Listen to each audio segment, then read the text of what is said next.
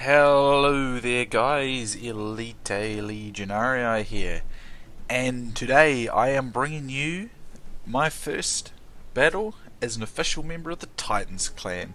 That's right, Elite has joined the Titans clan, and I feel really pleased about that. I think it's been a good move, and I'm really grateful to the Titans clan members for going out of the way, trialing me, and accepting me into their clan, because I think they are an awesome clan, and I'm really excited to be part of it. How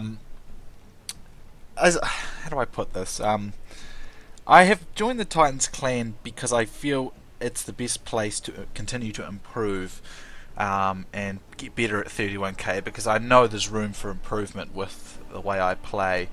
I will miss the Heaven clan, of course, because they're such a great clan. And I've been a member with them since about March of 2014, so about a year and a half nearly. And I will definitely miss them, but they're too inactive, you know. Most of the time when I'd go online, I was the only Heaven clan member around. And as a result, I could never work with my clan, I could never improve with my clan, and it was just I was always on my own. Partially that's due to time zones, because I know that Biscuits is playing, but I think apart from him, and very very occasionally Lucius, there's no one in Heaven playing anymore. It's just completely inactive, and I just really want an active clan that I can work with, learn their styles and develop and play with. And to be honest, I've played with the Titans so much in the past now, and I get on so well with each and every one of the Titans clan members, and I genuinely can work in very very effectively with their style, and they can work in with me. So essentially, I thought it was time to move on, and they have accepted me, and I'm really grateful for that. So this will basically be my first battle I'll upload where I'm a Titans clan member. As you can see, there's my clan tags there, Titans Elite. It's epic, it's awesome. I also want to show off the new skin I got for the Spartans here. This was created by Dolphy, the guy who created the vegetation mod. He's done a fantastic job. He's managed to it's basically the skin used in the extended Greek mod, but he's also worked it so that they hold the regular Rome Total War animation for the phalanx rather than the over-the-shoulder one they do in the extended Greek mod. And he's very clever. I have no idea how he does all this, but it's fantastic. And visually, this is exactly what I've been looking for in my Spartans for a long time. I really don't like the base games look for them, because they just look like they're, as Biscuits would say, the Hugh Hefner cloak. It just doesn't look right. And all the other reskin mods always give them that silly look from the 300 movies, which I just think is stupid. I just don't like that look. It just doesn't make sense to me. That's like a cheap, poor man's approach, like the lowest of society would go in those in the sort of Greek hoplite days, would go into battle just basically with bare chested and stuff like that, and they might look badass, but at the same time it just doesn't make sense. The Spartans were the best of the best in their society, and they had the best armor, so hence the bronze plate here. So I am really pleased to see this skin here. If you want the skin, you need to download and install the Aragorn skin mod, then you need to install this one. If anyone is interested in those things, leave a little comment and I will actually make a video in future showing you how to do so. Anyway, let's unpause, because I know it's been paused for a while. So I was teamed up with Hades of the Titans, and KING-MGM with the Senate. Our opponents are TR from the Brotherhood clan, Luna from HOS, and Boo Boo from IoW. I also want to point out in this battle, I want to point out quite a lot recently. Let me just pause again. I think quite a lot recently I have been playing as a Seleucid faction myself, and I noticed that Luna was using them in this battle. Now I know that Luna's a newer player, so it's understandable he'll make some mistakes, but I just want to point out in this video ways in which you don't want to use the Seleucid faction. Again, I'm not trying to put Luna down. I know Luna's a newer player, so it's understandable that Luna makes some mistakes. But I just want to point out a few little things about the Seleucids in this particular battle. Anyway, my army consists of, I've got 5, no, it might be 6, no, it's 5 of these regular archers. Regular archers can be quite useful. They're cheap, you can get lots of upgrades on them, and they make good target bait for other units to for instance, the superior archer auxilia, the 4 superior archer auxilia used by Hades here, I can use these guys to either distract enemy archers, or if they do focus on Hades, I can use these guys against the Seleucids, who are still very, very vulnerable even to these cheap archers. So that's why sometimes it's not a bad idea just to bring the regular archers. We take a look at Hades' army. He's obviously got those 4 archer auxilia. He's got 5 cavalry, which is unusual actually. Not many people like to go with less cavalry, but that's what he seems to have done here. Then he's got the rest of urban cohorts. And then we've got MGM here. He's got, I believe, just a 14... No, he's got 2 archers, 12 urbans, and 6 Praetorian cavalry. Then we have over here with the Julii TR Brotherhood clan. He always brings 2 archers. I almost never see him not bring archers. So that means he's got 12 urbans and I believe 6 cavalry as well. We might actually have less cavalry this game. Then we've got Luna, of course, with the Seleucids. He's got 2 legionary Silver Shield Legionnaires. I believe it is 12 Silver Shield Pikemen and 6 Cataphracts. I believe that's all he's got there. Have I done that right? Yes, I believe I have. I'm just going to pause it again because the action's going to start and I don't want to miss bits. And then, of course, Boo Boo here has got the Macedon faction, and he has got, let's see, so he's got 3 Cretan archers. Looks like he's got his typical build, I think, a general's bodyguard out there, and the rest are pikes. And he's got a few companions out this way as well, I think. Now he's trying to get at the archers here. I got my guys on skirmish mode, so I don't have to keep an absolutely tight eye on them, because I know that Hades will cover them anyway, so that's what he's doing. My archers are not focusing on his archers. I'm focusing in on the pikes here. I just want to thin them out. As you can see, this is where Boo Boo is making a mistake. With the Seleucids, you do not want to allow your... Not Boo Boo, sorry. Luna's making the mistake of allowing me to shoot him. As you can see, this unit is already down to 93. Now, bearing in mind the Aragorn skin mod pack gives these Silver Shield Legionnaires, Silver Shield Pikemen a much bigger shield, but it's still the same value in this base game, so you just envision these guys with a smaller shield, I guess, because that's what's going on here. So the mistake he's making here with these Seleucids is... Now, I was surprised by this at the time, because I was waiting for Macedon to swap, or to move in, because as you know, Macedon's a great counter against the Greeks. But he didn't do that. He just sits it out here, and I'm pushing up, and I'm thinking, surely he's not going to actually let me strike out at the Seleucids, because I will completely decimate the Seleucids in a straight up fight. But I see he actually is going to do that, so I just rush him. And I would have rushed him sooner, but I was really just that shocked that he was actually going to do this. As the Seleucids, you do not want to take infantry engagements with just about anybody. You only want to use your infantry in reserve. So if I were them, the Macedonian player, Boo Boo, should be really going for me, because he's the best counter to me. And TR should work on focusing most likely on Hades, because Hades has got a smaller infantry count, which means a concentrated cavalry attack by the Cataphracts and the Praetorians runs and the companions, I believe, which I'm pretty sure he's got companions, would pretty clear out Hades' infantry pretty well, because Hades has got more archers and cavalry than others. So as long as they can neutralise the archers, and they do have enough archers on their team to keep us occupied for the most part, but taking this kind of engagement here against my Spartans like this is suicide. The Seleucids will not be able to win this. The Seleucids must... And you need to keep your infantry back with the Seleucids and use them in supporting roles, unless there is some sort of action where you can get decisive knockout quickly through overwhelming numbers. But the Seleucids do not want to take infantry engagements head on against pretty much any faction, particularly any other pikes. The only pike faction the Seleucids can go toe-to-toe with is Pontus. It will lose to every single other pike faction quite easily. Macedon will smash it, Carthage will smash it, and the Spartans will certainly smash them. So you do not want to take that kind of engagement. You've got to be very, very picky about your engagements with your infantry with the Seleucids, because your infantry is not very good. You remember, the Seleucids want to win via their cataphracts, and then just using their infantry to back up and support their allies. So Luna makes the mistake of actually allowing this engagement. As I said, I was surprised. Because my Spartans are just going to absolutely steamroll them. I'm just going to pour my numbers on here. And now that he's taken this engagement, he should get his numbers up, because if I get all my numbers on here, I'm just going to absolutely steamroll these guys so quickly it isn't funny. All the while, he's so far forward that all my archers are also hammering his pikemen, which, as you know, are already very, very vulnerable to missile fire. Again, even if his Cretans are shooting my archers, mine are relatively expendable, and they'll get counter-shot by Hades' archers. So that's another useful little trick you can do with the regular archers. But you've got to be very careful about your engagements. Now, they need to do something quickly here, because the Seleucids, as you can see, are already starting to rout en masse.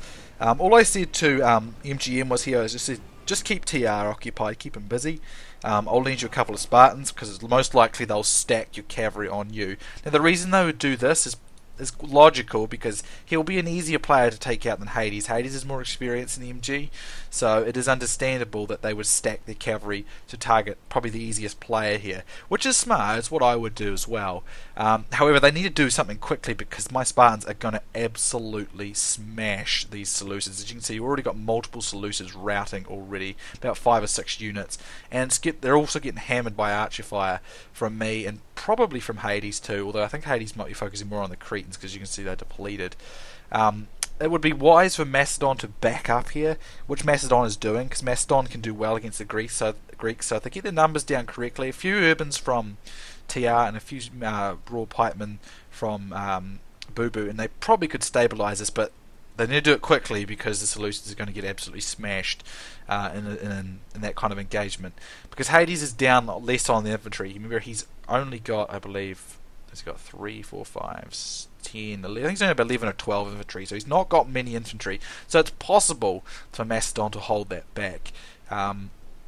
And they need to get something decisive here. TR should be aggressive here against MGM, and they should use their cavalry to try and breach here as soon as possible, because if they take too long, it'll be too late. The Spartans will absolutely destroy the Seleucid lines. So they are sending more pikes in to back this up. I do apologise for the lag. It's probably just, well, occasionally that happens. I'm not really sure why. Other times it doesn't, other times it does. As you can see, TR is trying to support here. But again, I just said to MGM, just put your guys up here and just keep TR out of my back there. I will quickly roll over the Spartans. The Seleucid silver shields here. As you can see, Hades is using superior maneuverability to break up the Macedonian lines. Macedon can hold back this number of Urbans quite well, but if his lines get broken up and gaps appear, then he will definitely lose. As you can see here, it looks like Boo Boo did not actually have cavalry. As you can see, Hades has got behind the lines here. Now, this is a good move by Hades for 2 reasons. Because, one, he'll either get all the archers, which he's probably going to do, or it will force these guys to send cavalry to protect the archers, in which case that will take pressure off MGM here.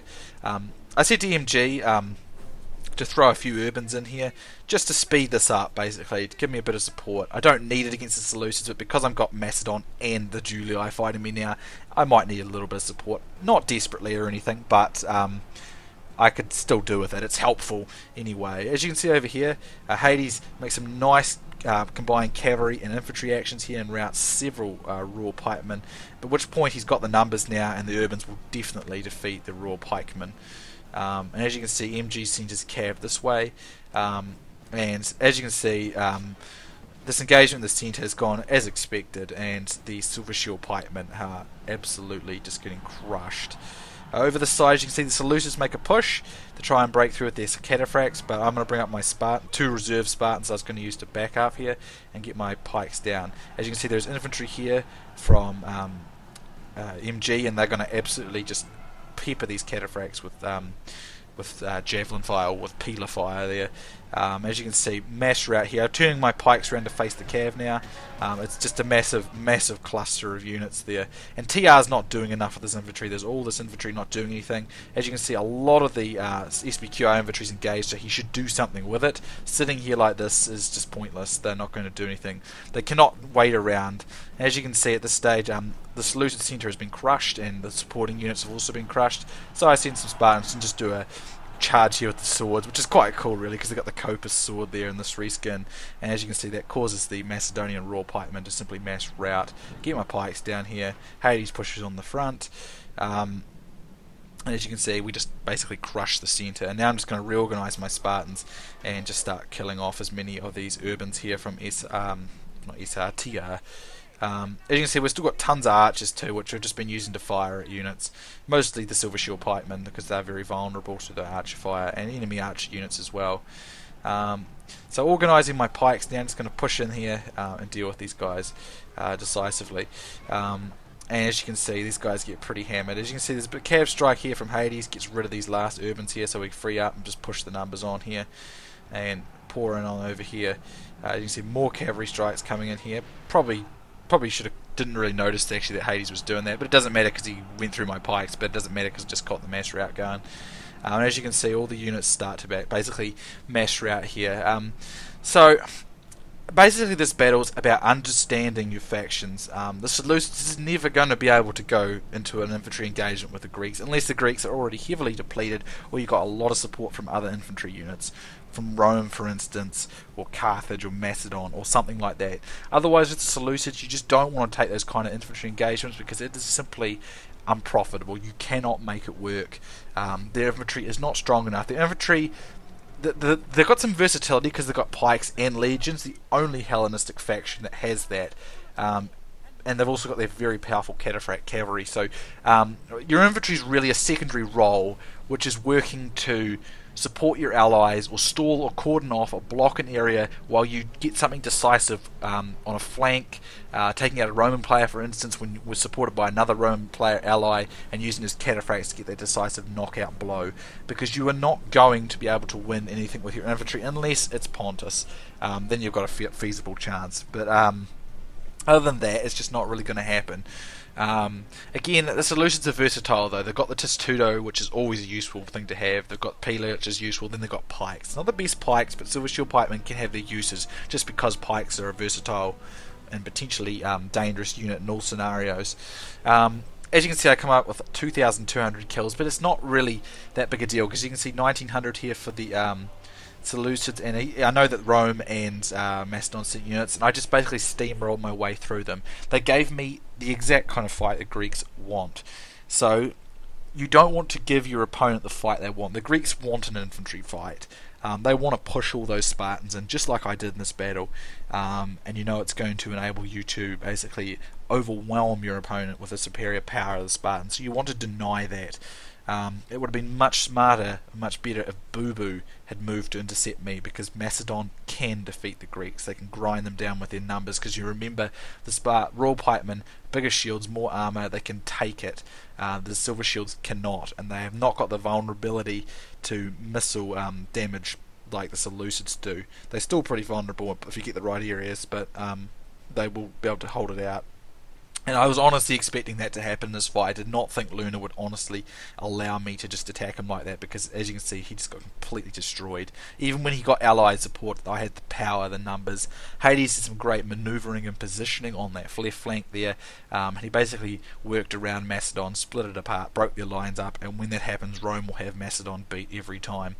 And then TR, he needed to push more. They needed to attack. They needed to destroy MGM on my flank, on his flank rather, on the left or our right. They need to use the combination of cataphracts and Praetorian Cav and get a breakthrough there, because it was the only recovery they had, and they took too long, and they didn't do enough.